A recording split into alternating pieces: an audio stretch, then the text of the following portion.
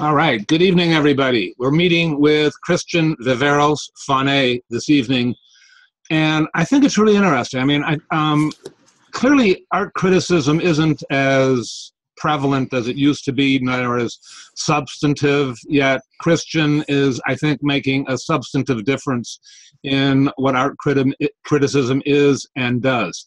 Christian, good evening. Good evening. Thank you for that. That's very kind of you. I think you're doing a good job.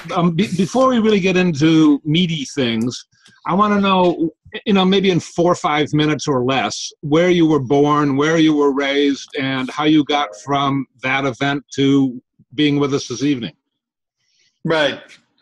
So I was born in Santiago, Chile. I'm Chilean. I still travel with a Chilean passport.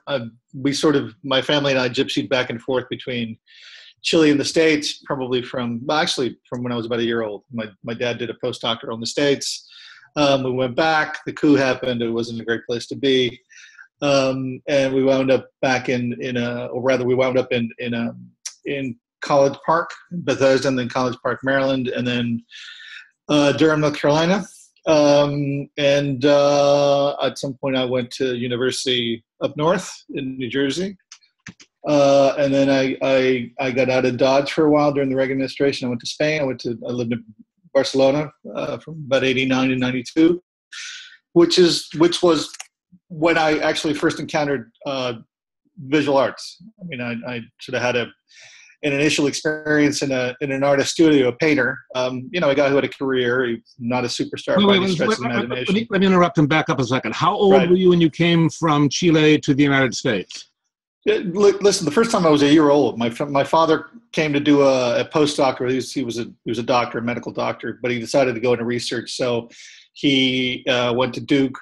Rather, the whole family went to Durham, and he was at Duke, and he got a PhD.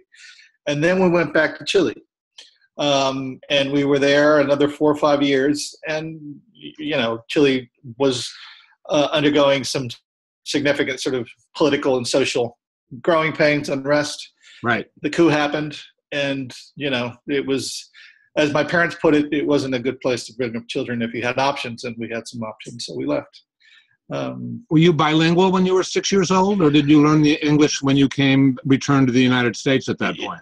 It was because I'd spent some of my childhood in the States, from about age 1 to age 5. English came pretty naturally to me, and then and my sister as well, and we went to English schools, like all nice young boys of my class. Got it. So what did you major in college? English and political science. Okay. Very useful Totally. Disciplines. Yes, absolutely. I was totally looking at the job market when I enrolled in those majors. But that's it. And I don't have a graduate degree. Graduate degree from the streets. Right. Okay, and then you went to Spain after college. I went to Spain after college. Okay, carry on from there. Right. And that was, like I said, my first sort of, real solid encounter with the visual arts. I'd always been interested in, obviously I was interested in literature. I was smart enough, or rather I'd been helped along to realize the connections between, say, literature and the visual arts and dance and what have you, by a couple of terrific professors that I had at university. And so, it was fairly natural for me to make those connections when I was living in Barcelona. I had a small job, again, from a teacher of mine who had a publishing house in New York, and he gave me a novel to translate, and that wound up helping me in the way of a cultural passport, if you will, to connect with people. Right. And among the people I connected with, there were a lot of visual artists, and I don't think it's any secret that, like, writers are shut-ins and visual artists, are not so much. They have to spend a significant amount of time in the studio, but then yearly or bi-yearly or however often they exhibit, they actually have to sort of open the doors of the studio and go out and actually take the work out into the world. Writers are much slower in doing that, generally speaking.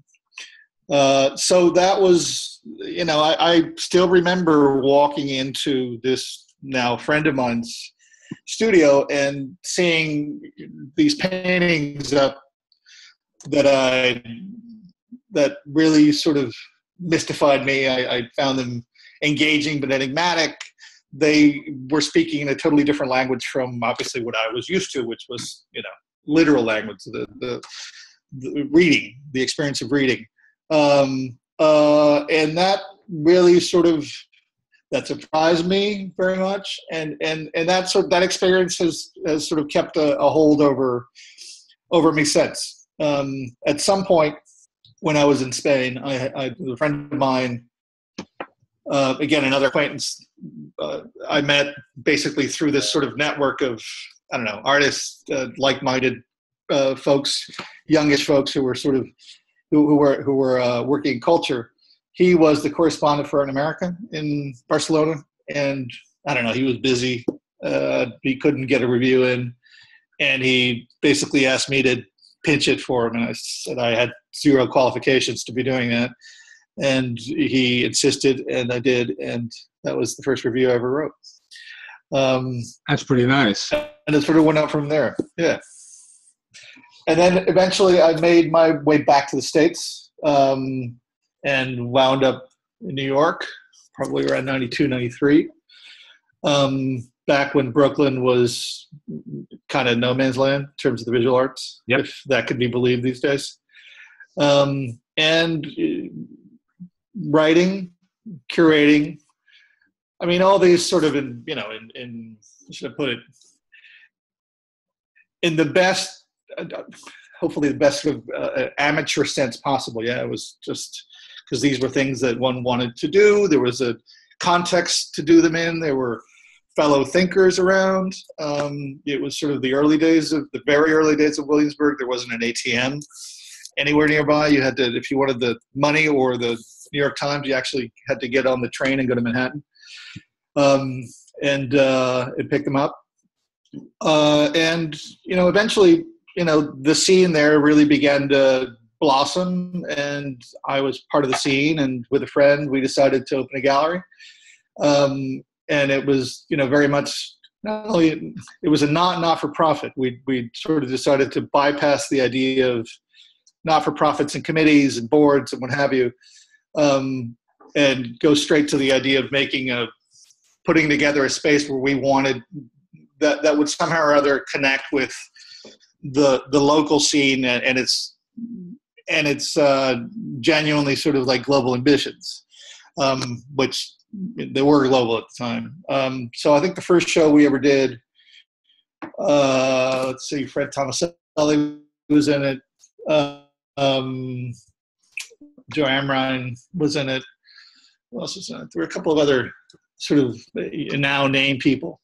Also really nice. And we got to review the Times, and lovely people, great people. Yes. Yeah, look, there was a great it was a real bona fide scene, and there were folks going to openings, and you talk about art. The market was recovering, at best.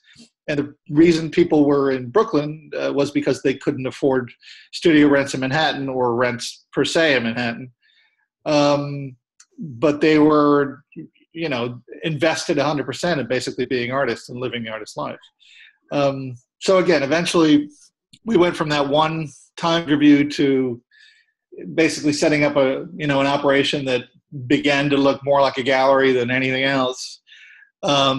And we stuck with it for a decade, and we had that space. We opened up a small space in Soho, then opened up a ground floor space in Chelsea on 26th Street. And at some point, we were bona fide dealers, which, I think it took me about 8 years to realize was something I was slightly uncomfortable with personally. Yeah. Dealers are great. They're absolutely 100% necessary for, the entire art ecology to function.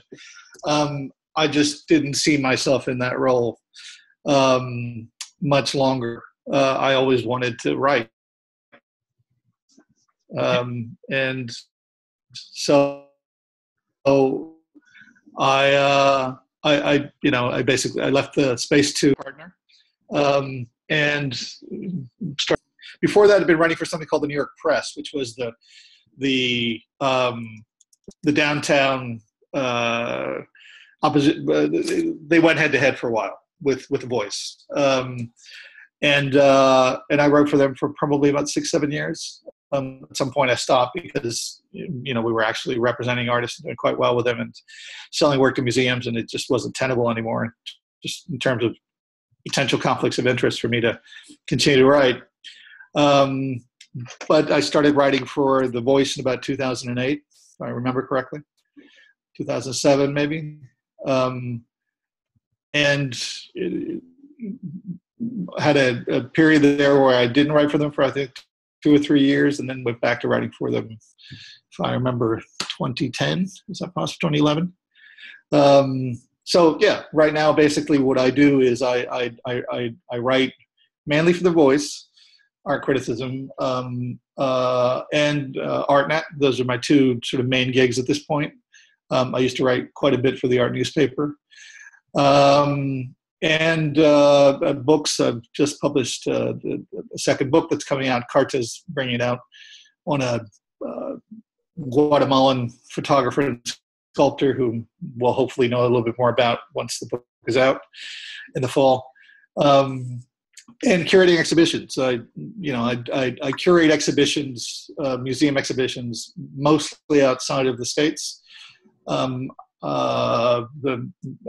Museum of Modern Art in Mexico City, the Beaux-Arts in Santiago, a couple museums in Spain. I curated a biennial in Dublin in 2011 that basically took over all the major institutions in the city, including the National Gallery of Art, the Hibernian Academy, Trinity College, etc.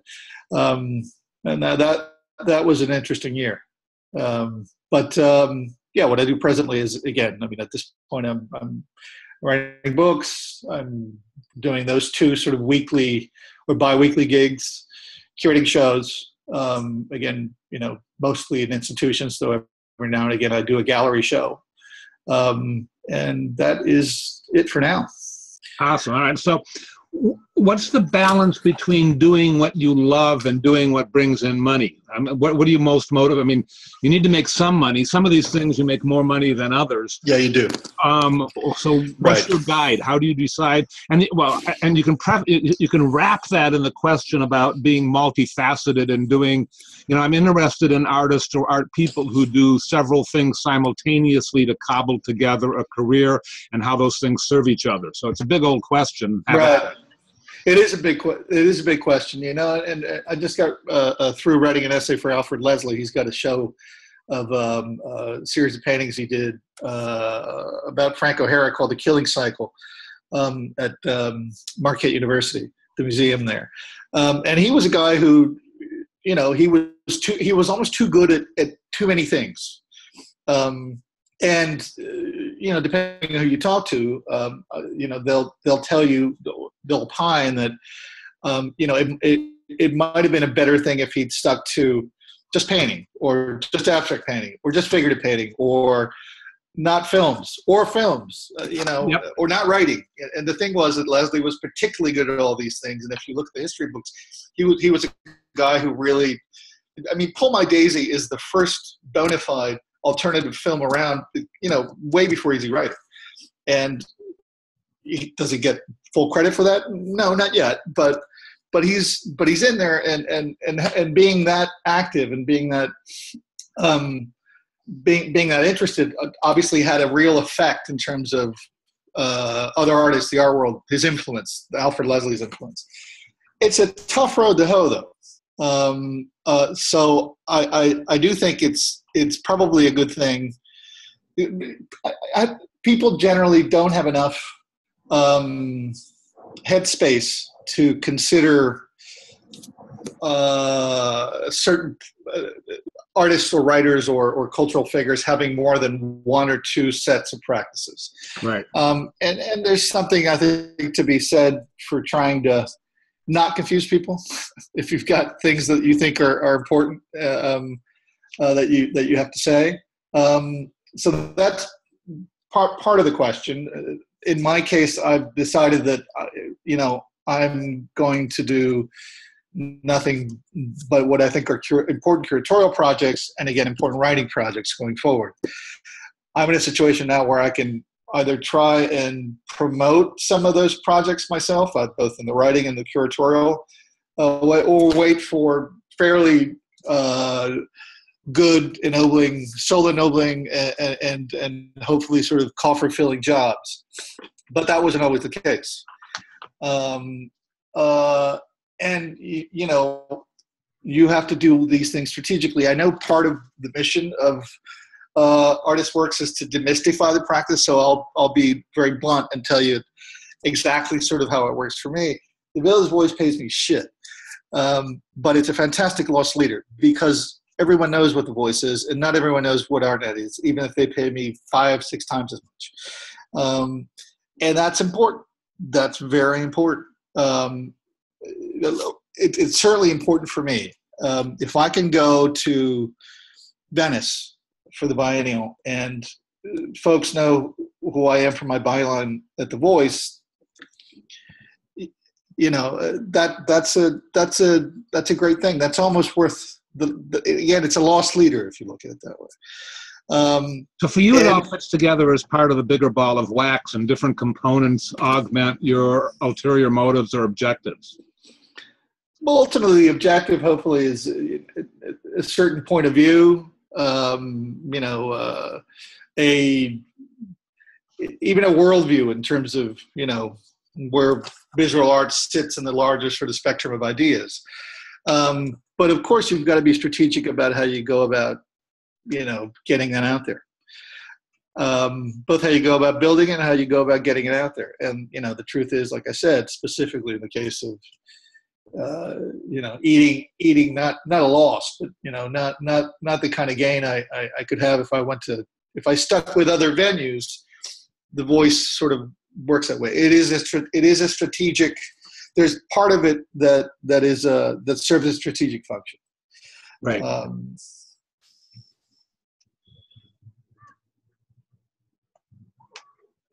What? My turn? Yeah, I guess it's your turn. I don't know. You tell me. Okay. How is it determined what you're going to write about for whom? I try and I see you doing TV in the subway. I see you writing lofty, erudite articles. I see, the spectrum. How much is assigned and how much is chosen?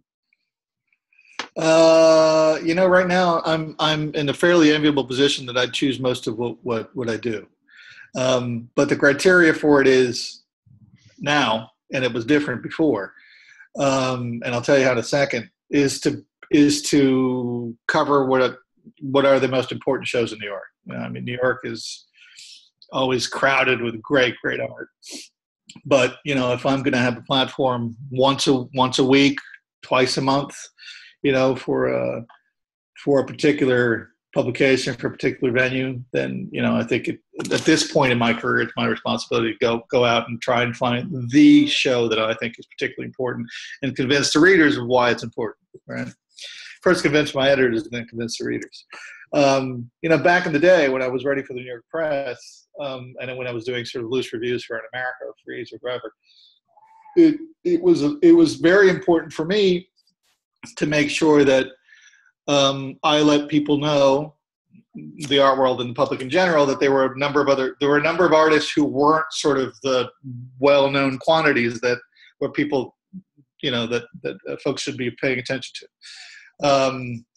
Again, on the basis of their ideas and on the basis of their visual luster. But my role, I think, has shifted. For me, I think it's important for me in the venues that I write for to do something else, to basically try and promote the best shows out there. Part of that also has to do with the fact that I'm writing for a general public, and I like writing for a general public a lot more than I like writing for specialized art world public. Part of what I'm interested in is sort of providing wider access. I've always thought that the thing about the visual arts, it's certainly been my experience, is that it's not rocket science. It can be as beautiful and complex as rocket science or any other science. But I think anyone smart can pick up a good article in the New Yorker, or something by Sheldon, or something by Jerry Salt in New York Magazine, and read it and be fascinated by whatever exhibition, whatever artist they're talking about. It's part of a much larger cultural discourse than just the art world.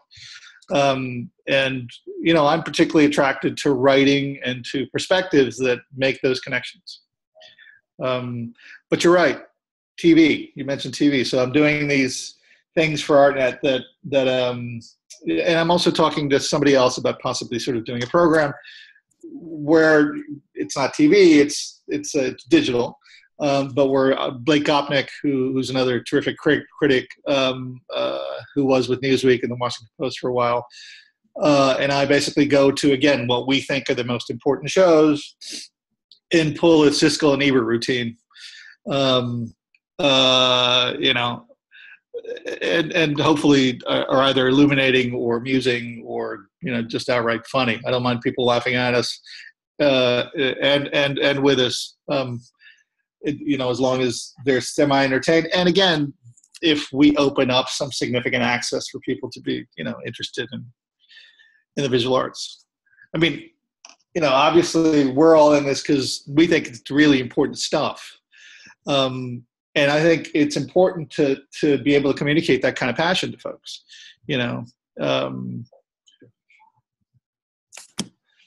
Do you know before you view a show that it is worthy? I know that it's worthy of the 1,000 words I have to commit to it. I mean, otherwise I don't write about it. Do I know what I'm going to say? Do I know what I'm going to say? No. How much art do you look at where you just store the information and there's not an article in it? A lot, man. There's a lot of exhibitions on. Plenty. Yeah. No, tons. No, listen. There's the art you see, and then there's the art you read about. I mean, we're constantly processing this information, even more so now than we used to, right? Because we read about shows in London and shows in Sharjah and shows in Vienna and in Mexico City, and it behooves us to be very informed and to take on the issues and try and understand them and try and become a better filter than what the web gives us, for example. It's, a big sort of scattershot amount of data. So what I do firstly is decide, right, this is the show this week, or this is the show this month. Doing Jeff Koons, even if I abhor the work, is important because it's going to, this is the show that's going to be discussed for the next month and a half. This is a statement he's making. The museum, the Whitney, is making that statement. There are going to be pro and contra positions sort of being debated, and in that situation, you want to make sure you get your in. Okay. How often, I mean, most of the people in this course have not had significant exposure in the art world. Some have, but most haven't. How often do you write about people who are, grossly unfamiliar to your audience? Well, it depends on how, again, I write for the general public, so I think probably more than one might assume. Okay. If you write about a really large show and you're talking to the general public and you're convincing them that this is worth, one, the reading time, and two, a visit, and dispersing $20 or the family plan, whatever that's going to be. Right. Then you can pretty much, it's very likely that they won't know who Willard is. And it's important again to sort of communicate both, you know, the value of the work, the career, some historiography, and then a sense of what the show is. A lot. It is a lot. It is a lot. Am I in the business now of finding new talents per se? No, I don't think I am. But sometimes you do anyway. I mean, I accept that isn't your business, but yeah, it happens by default sometimes. Sometimes it will happen by default. So how does new, whatever that new is, get on your radar? Sometimes it sort of it does very organically, meaning I've seen artists develop.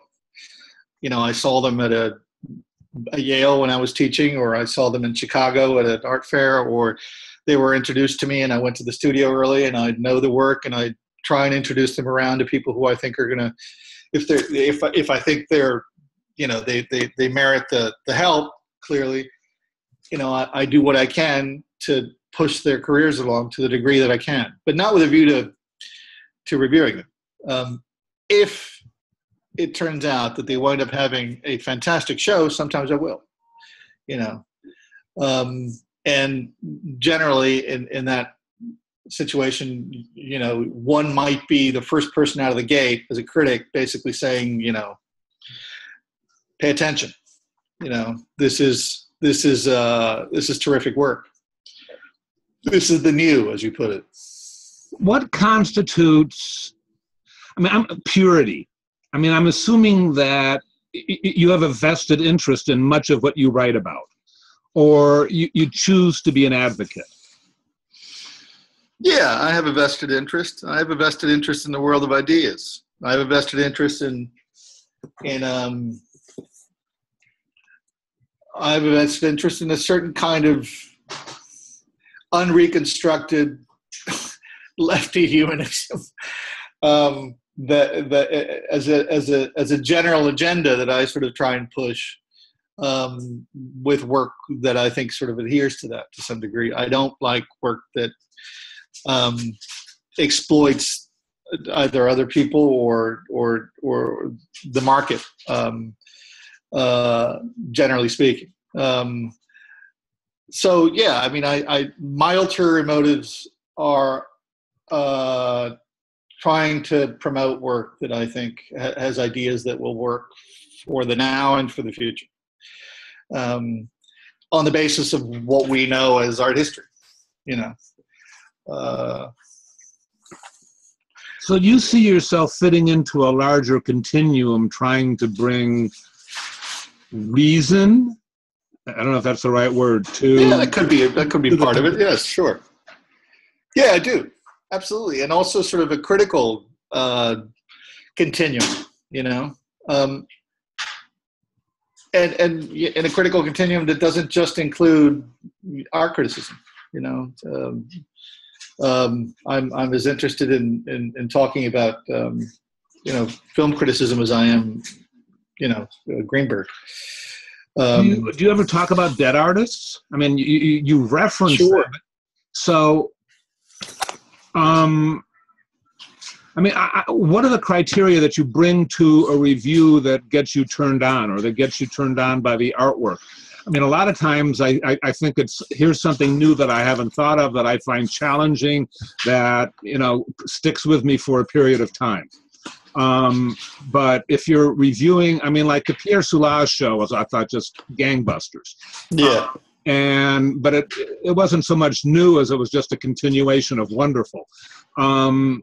So what are the criteria that make you get enthused? Well, I mean, some of it's personal, and again, some of it is sort of this larger worldview, Weltanschauung. Generally, it's surprise. I mean, surprise carries a lot of weight with me, and I find that, you know, I can be just as surprised by work I thought I knew than by work I've not really seen, or that's totally 100% new to me. There have been some great photography shows at the Met over the last like 3 years or so, which I think are a great credit to the curatorial staff there. And they've basically been recycling a significant amount of the collection, and then every now and again peppering those shows with either new acquisitions or work that maybe even the museum hasn't acquired yet, newer work, contemporary work. And as historical shows, I've found them to be not only really smart, but full of this quality of surprise, which totally turns me on. I just think it's terrific to experience that. Which is, among other things, one of the reasons why I'm really kind of looking forward to the Met taking over the Marcel Breuer building, the old Whitney, or the Whitney that, where Jeff Koons is in now. The work that he's bearing. Are you equally good in Spanish as you are in English? Yeah, but it takes me a couple of days to get up to proper speed so that I can. So when you curate a show in Chile or Mexico City, you go there and you do studio visits. You work from digital images, both. How do you function? Well, both. But I also have a network of people. I have a network of people that artists that I know, and curators and and critics who I trust and we share ideas with. But now that's made significantly easier because of the web, obviously. So we're constantly in contact, and I think it's fair to say that I know the scene pretty well.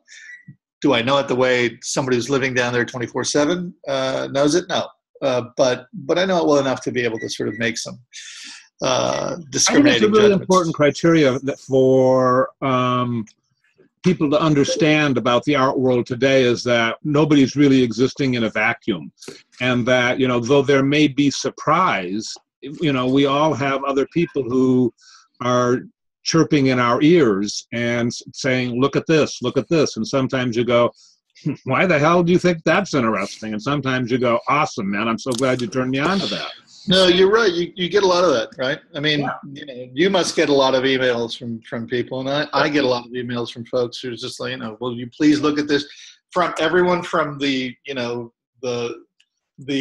well-heeled PR company to just folks who are sending you their stuff.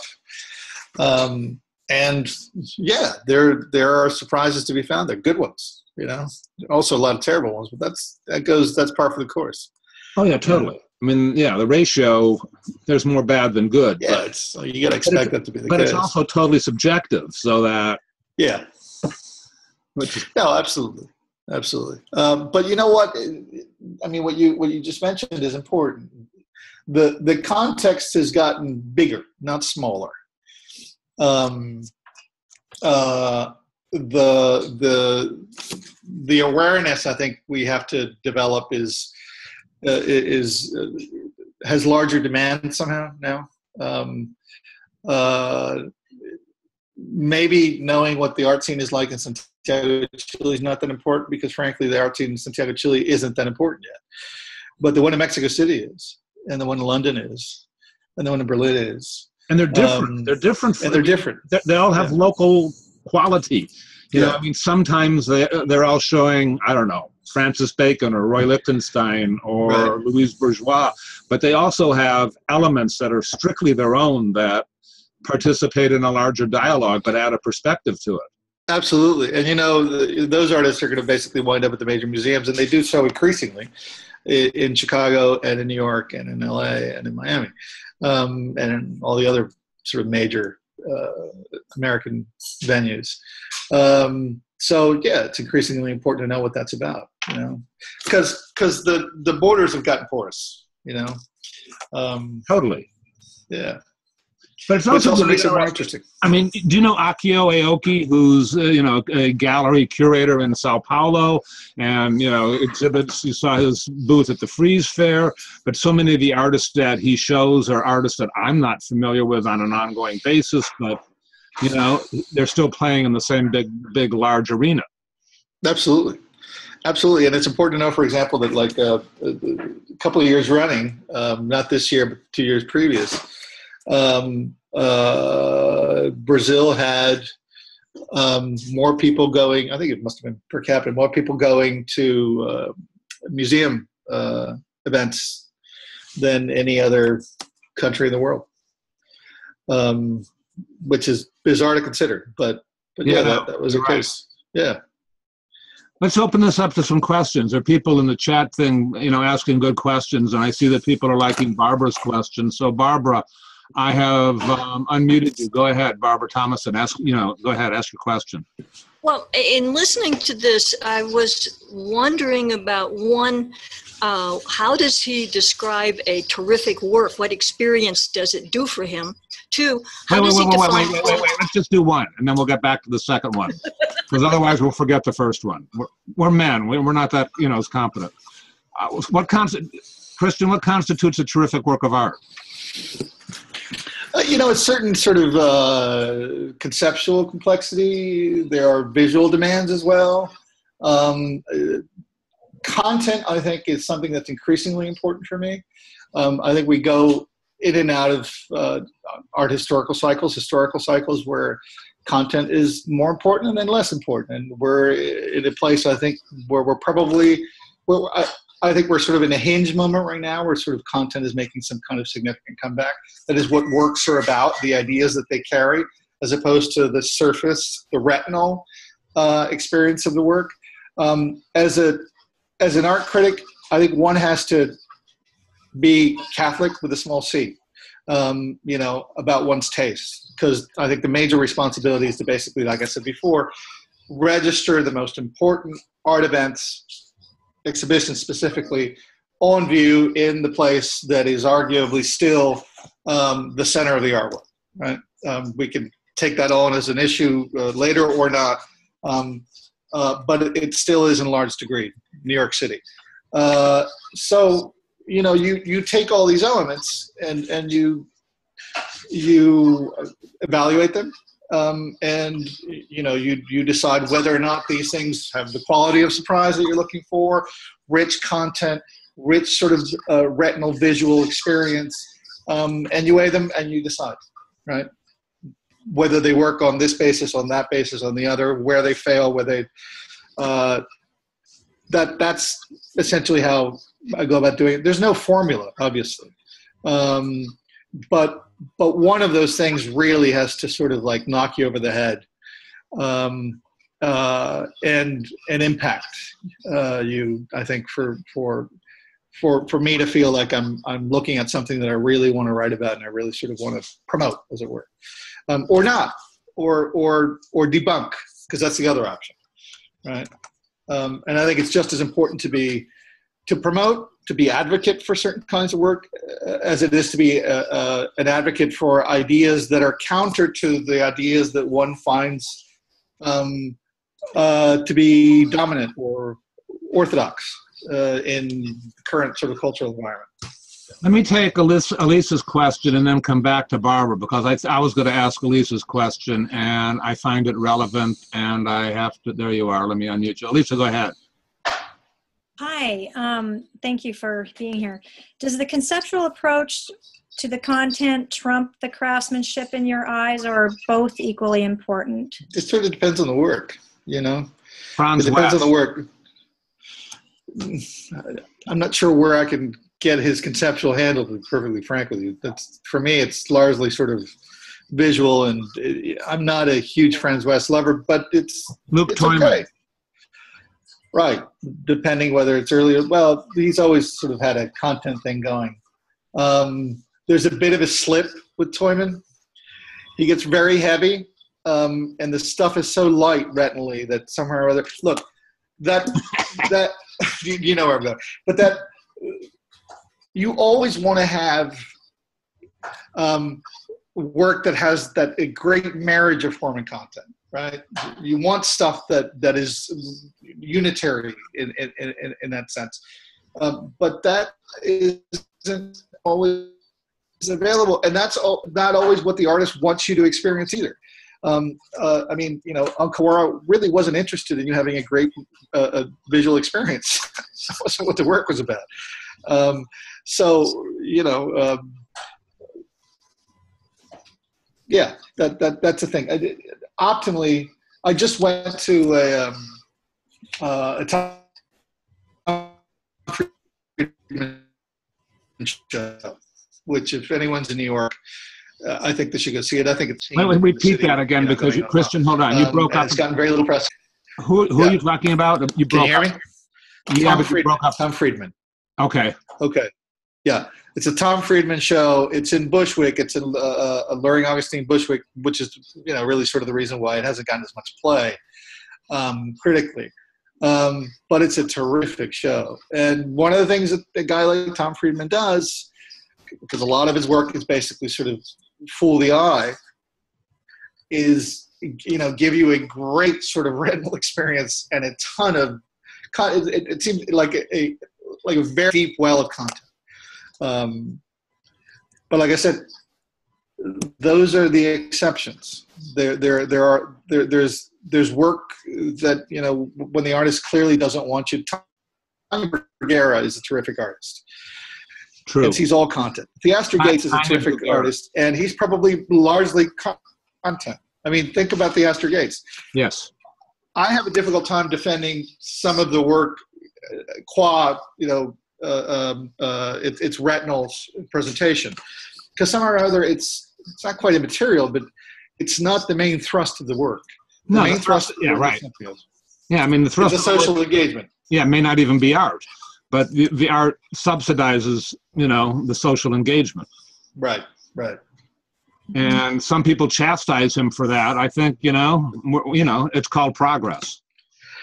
Right, you know, but then again, you know, I think that Theaster and a number of people who work in that way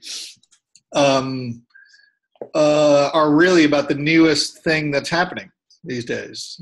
You know, I mean, I think the move towards socially engaged art is, I mean, God forbid everyone should do it, because it would make for as impoverished an art environment as if everyone decided to sort of, you know, do nothing but abstract expressionist works. Or, but I really think they're the new. And it also seems to me that they're playing with the ultimate sort of like with the ultimate material. They're playing with money. Theaster's pretty good at it. Yeah. All right, Barbara, you wanted to ask a second question, and you thought I was going to forget, but I didn't. Go ahead.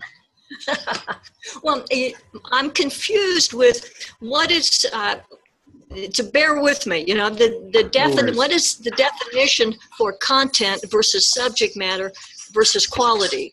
Let's use them interchangeably, shall we? Content versus, content equals subject matter.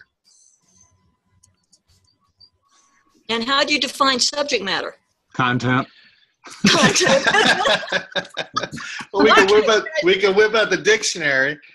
No, listen, they're generally sort of the ideas that animate the projects. I mean, we know from conceptualism, for example, that, you know, we went through a period where essentially what you saw really wasn't that important. They were the ideas. In fact, the ideas were paramount. It was art as idea. And then, you know, we slipped back into an era where the retinal really sort of regained primacy. And if you ask me, a certain kind of retinality or a certain kind of visuality regained primacy thanks to, you know, it being particularly good,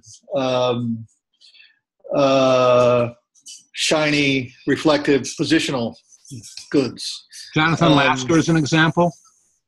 No. Jonathan Lasker is I think, a terrific abstract painter. Yeah, but it's retinal. Yeah, but retinality per se isn't an issue. I mean, rather, it's not a problem. I mean, none of these things really are a problem. No, I don't think it's a problem. I think it's beautiful work. I totally agree with you. But, you know, maybe Julian Lucian Smith, you know, who's a total ripoff of older expressionist styles, and who's, you know, essentially been lifted by a number of sort of speculator investors into big leagues of sales. You know, I think there we're facing another set of issues, and there is a lot of abstract work out there right now that is perfect 1%er catnip, investor catnip. That's a great phrase.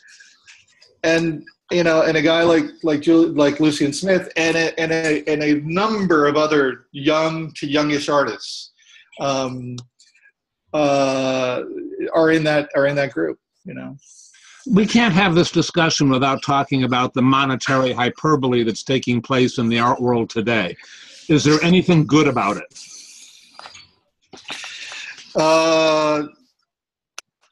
Yeah, there's some money in people's pockets, but unfortunately, it's you know, you always want artists to get paid, but the question is who gets paid. And the issue is that just like in the macro economy and in the macro social sphere, in the art world, in that micro economy and that micro social sphere, the people that benefit are the folks who can entice the very, very wealthy with shiny product. And it's shiny speculative product, I should say. I mean, the issue is not just that it's commodified. The issue is that it's financialized.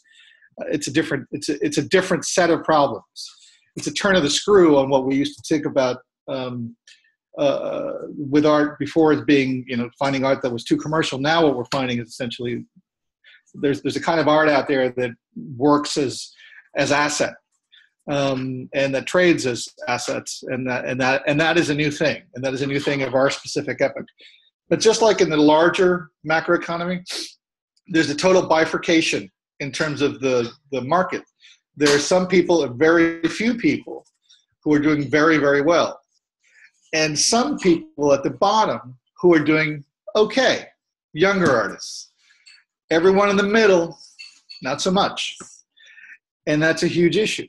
If you think about it in a similar way to the arguments that are made against that bifurcation in larger society, right? And we're talking about this not being just a problem for the U.S. This is a global issue. What we've seen is the erosion of not just the values, but the actual structure of the middle class, right? Think about mid-career artists in middle-tier galleries as the middle class, and you come to understand that a parallel erosion to that group of people begets the same kinds of problems that you find in large society. The middle class in the art world is where the experimentation's done. It's, you know, that's a great breeding ground for new ideas. It's an absolutely fundamental part of the art ecology, larger art ecology, and we're living through a period in which, just like in the larger society, it's basically being sunk. I find that a problem. I think we do. I mean, I think we all do, and I don't get the feeling it's going to go away or get better in the near future. Probably not. And I think you lose a gallery like Kristen Dodge. I think that's the loss to all of us. I totally agree. You know, and Kristen wasn't doing badly. She just couldn't see her way through to continued growth, which is what this market demands, you know, according to her own lights. I think what she saw was a situation in which she was going to have to take on artists that she didn't believe in and sell in a way that she didn't believe, because increasingly what you have you have a lot less collectors than you used to. You have a lot more buyers, and that distinction is very important. Buyers tend to speculate on work, and in fact, what you have even more than buyers, or accompanying the buyers, the growth of buyers is, you know, these people who are essentially using art as an asset. They're clearly just speculating, and that's a real problem. Dee, let's hear your question. I've unmuted you. Go ahead, Dee. Hi. Thanks for being with us tonight, Christian. Thank you. I was wondering, Yeah, I was wondering if you think the ideas need to be visually present in the work, or if they can just be vocalized as ideas behind the project. I think it depends. I think it depends on lots of things. I mean, that sounds like a total cop-out, always the it depends, but it depends on context. Like I said, there are, I forget who it was that said, but some philosopher talked about after an age of I think he was talking about the Baroque, or the Rococo. After an age like the Rococo, what you want is an aesthetic of the ugly and the dumpy, which is kind of what you got when you think about Manet, right? That context informs how the reception of the work. I think ideally any critic or any viewer or anybody who's interested in art would love to see work where content again matches up with form, where ideas adhere visually into the object, whatever it is. Yeah, that's in a certain way the best of all worlds. But like I said, context shift, right? And I think it's important to consider those shifts as you go forward and make judgments, which is kind of what I'm in the business, not kind of, that's what I'm in the business of doing. I should also say a word or two about making judgments as opposed to describing, because there's been a lot of describing sort of going on now in what passes for criticism for a bit. And people have talked about the crisis of criticism and what have you. And partly what they talk about when they take on those sorts of issues is the crisis in making judgments. I personally think it's very important to be out there making judgments, and hopefully making judgments that don't exist in isolation, that hopefully connect to other ideas in context, right? Other artists, other previous historical movements. You want to analyze, I think, art in its fullness as a manifestation of the cultural moment, right? We all want to see the art of our time, yeah? And I think every time I go out there, what I really want to do is to see that and see more of that. And hopefully see not just the art of our time, but the art of tomorrow. That's an even bigger request, you know. Jerry, there's a small clamoring for people to hear you have Christian address your question. Take it away, Jerry. Yeah, the etiquette with the critic. For example, if I go to a show and there's a critic there, do I introduce myself to the critic? Or if a critic comes to my show, do I introduce myself to him? If a critic gives me a good review, do I send him a thank you note? Well, you know, what is the etiquette for a critic and an artist and a critic? You know, I think most critics would be sort of flattered to have anybody come up to them and say hello, or tell them, you know, the last thing you wrote either sucked or I thought it was terrific. I mean, both were. Look, we do this partly because we're supposedly contributing to the discourse, right? So, God forbid we should find that discourse, you know, live and in person with somebody, whether it be an artist or a gallerist or a curator. I think I personally find it super enriching. When we're all human beings. I think, you know, we're human beings. If somebody sends me a note because I wrote something and says, hey, thanks for the attention, I got something constructive out of what you said or did, but awesome, I'm glad you read it. Totally. No, listen, I get emails from people who like my stuff and people who don't like my stuff. And I actually, I'm as into getting the objections as I am the praise, you know. I think it makes for sort of a healthy environment, you know, a healthy art environment. I asked this question because about 25 years ago, I asked this question to the top critic in San Francisco, and he said, no, to everything. And I was pretty shocked by that. This is only the second time I've been able to ask this question in 25 years.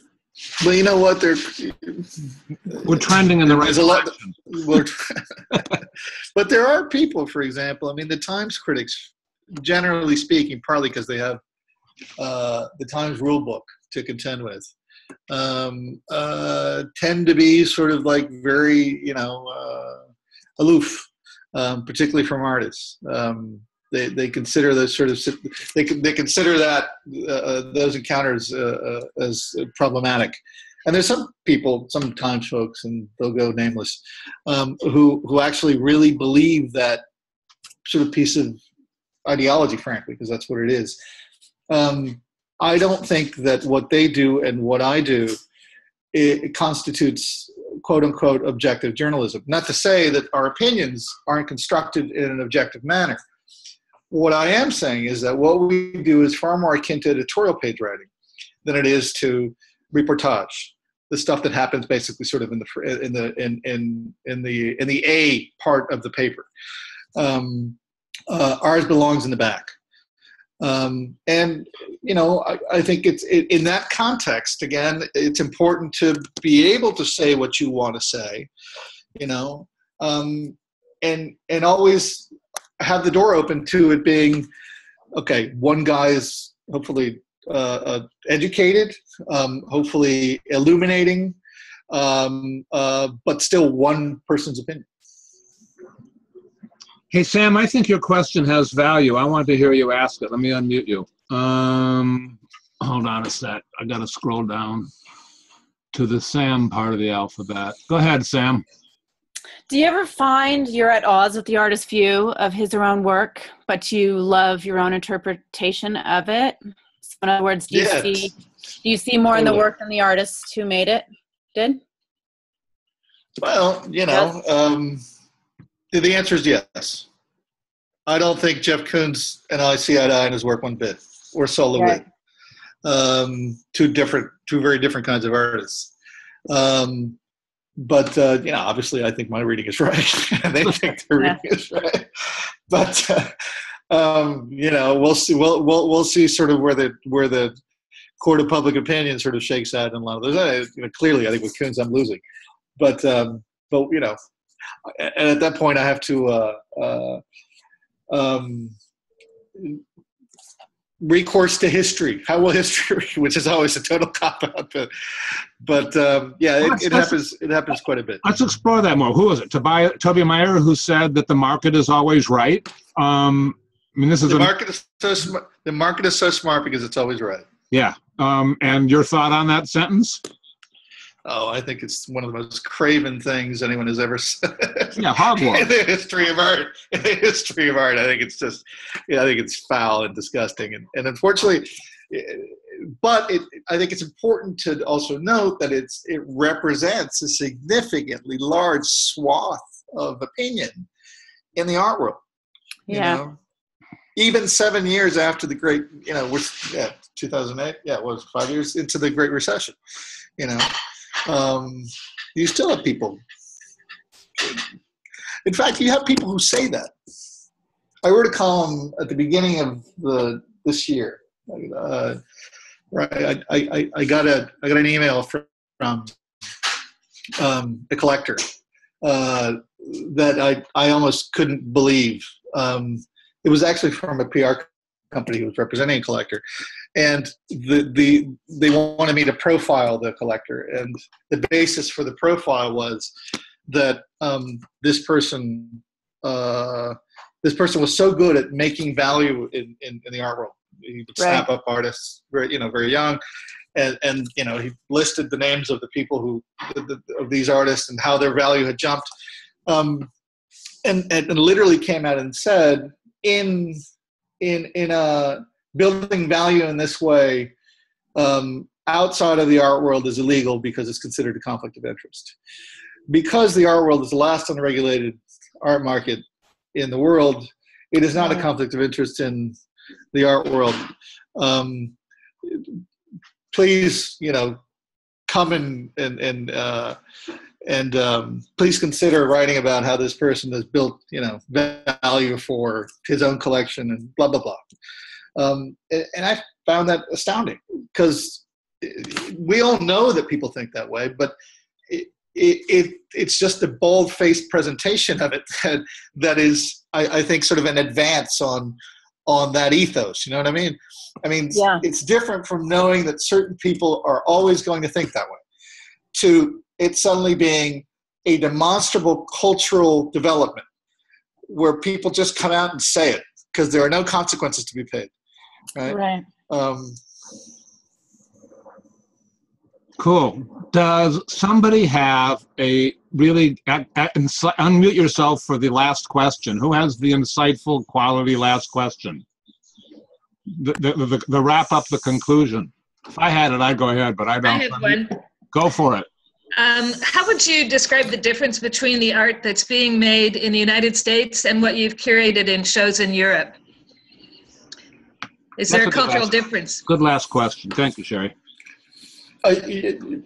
Yes. I think the difference is that particularly art that's being made in New York, and I'd say probably LA too, the shadow of the auction houses and the big tent galleries, the shadow of money, I think it's cast long and far, you know, deep into Ridgewood Queens studios. And I think artists, young artists, and even people who have careers find themselves having to struggle with a different version of success. Well, a version of success where money is far more primary now than it's ever been. That seems to still be the going idea. I mean, the fact that the Whitney decided to leave off the Brewer Building with the last show with the one guy who in a certain way sort of epitomizes the values of neoliberalism, I think speaks volumes to the sort of cultural moment we're in. I don't think that show could be done in Europe, or at least could be done in Europe in the same way. I think in Europe and in Chicago, Paul. Thank you. I think Chicago's a really special place in that sense.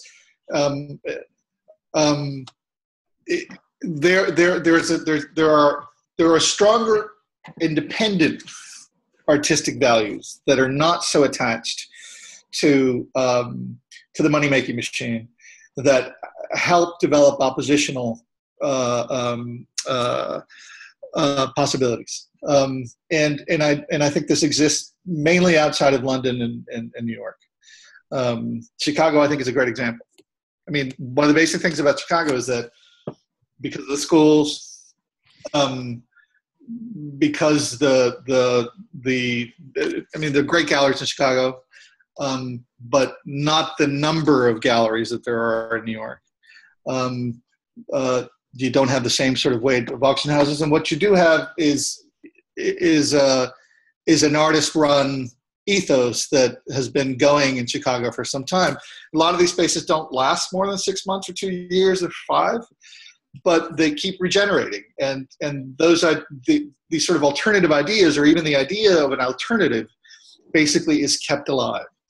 And that is much more difficult to do in a place like New York. Unfortunately for me. Yeah, but you know, you travel. I think that's a great last question. Sherry, thank you. I think this has been an outstanding discussion and really insightful, and I appreciate your integrity, and I appreciate the substance that you bring to the art world, and I think you make it a better place for those of us who, you know, occupy it with you. And, you know, I look forward to seeing you out there on the path. This has been fabulous. Let me unmute everybody so we can all say thank you very much. Thank you. Thank you. Christian. Thank you. Thank you guys so much. Thank you guys so much.